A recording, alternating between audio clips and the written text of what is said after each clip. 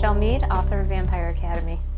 Vampire Academy is based on an old Romanian story that we have two races of vampires in the world, the Moroi, who are good, and the Strigoi, who are evil.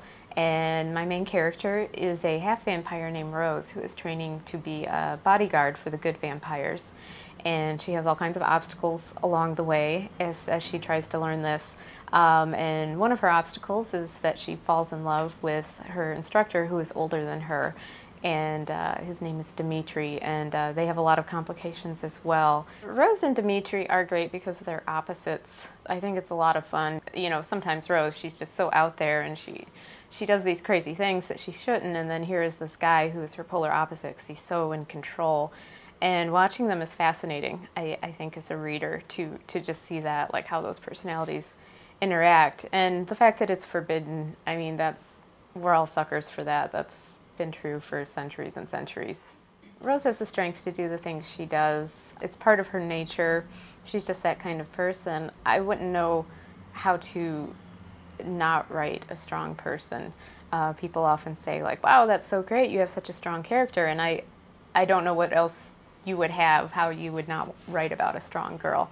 I hesitate to say that Rose is a role model whose behaviors everyone should emulate. I'm certainly not trying to teach any morals or beliefs in these books. If anything, I hope that readers will look at Rose as someone semi-realistic, and that, you know, you can be strong and capable, but you still make mistakes and you go on. And I think that's more important than having some character who is completely perfect and strong in every situation and never fails, because that's not really a role model, because it's unattainable.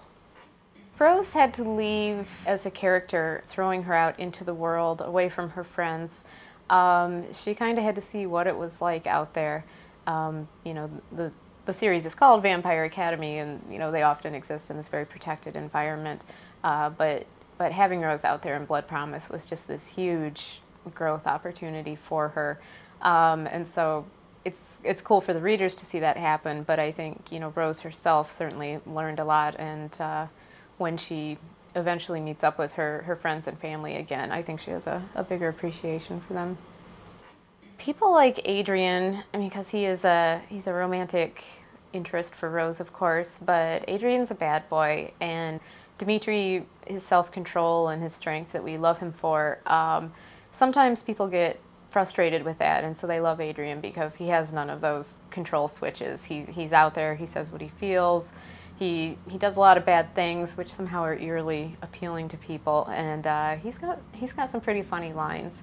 And so, yeah, he's that guy you know you shouldn't like, but you kind of do.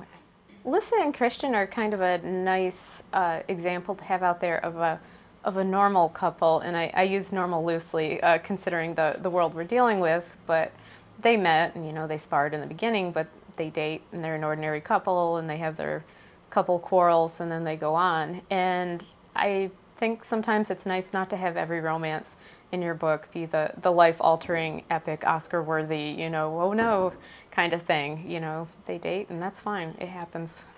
The characters, their core personalities are the same. Their characteristics have always been consistent throughout the series. You know, Lissa's compassionate, Rose is kind of wild.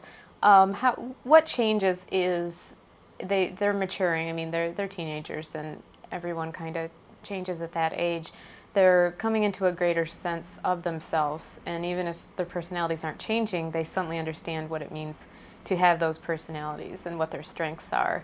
And Rose especially, this is so important with, because she has so many talents, but they're kind of out of control, and she doesn't know how to use them, and she'll get in a fight when she shouldn't. But as the series progresses, she sort of learns, okay, you know what, I can do this, but here's what I should do instead.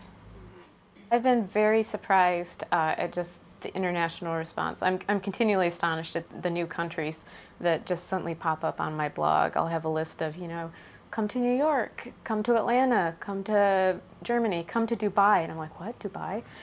So yeah, they're coming from everywhere. Brazil, I have no idea, to be honest. Brazil is my new fascination, because they're very vocal and they're very enthusiastic, and they only have one Vampire Academy book released there. They don't have the sales, obviously, because of population and distribution. Yet they're as loud as, say, Australia, which is my biggest non-US market. So I don't know. I don't know what's going on in Brazil, but they love Vampire Academy. The spin-off series will follow 4 different characters from the series we've been reading so far, and people have been asking me, who are they, who are they? And I say, no, I can't tell you, because then you know who lives or dies. But I've finally given in, and I'll tell people that one character is Sydney, the alchemist from the series. So she will be in the spin-off series, and as a spoiler you can take away, she does not die, therefore, in the first series. Spiritbound, it's going to be just as long as Blood Promise, which a lot of people are excited about. It certainly has its share of cliffhangers and dramatic moments. I don't think it will depress people quite as much. It will kind of leave them going, oh no, how could you do that? But there's a lot of action. Rose certainly still has her own thinking and development going on, but she's not brooding quite as much. She's back in things and doing things again.